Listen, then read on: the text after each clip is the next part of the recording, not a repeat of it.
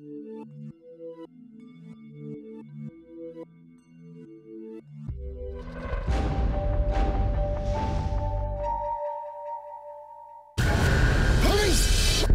successful couple are murdered, execution style.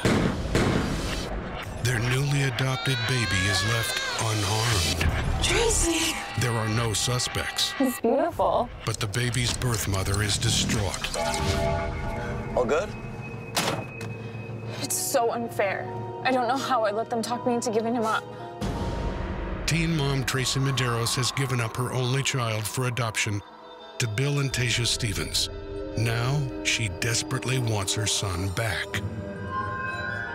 There's just something that happens when you have a baby that is very bonding, and it controls everything in your mind. Tracy is turning to drugs to cope with her runaway emotions and looks to her boyfriend for consolation.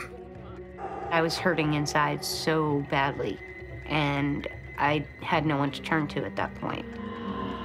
He came for me. He belongs with me.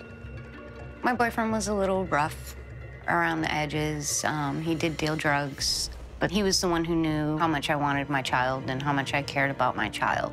There's a lot of things that he would have done for me in that situation. All I know is I can't stand the thought of not seeing him anymore. You have to help me. What do you want me to do?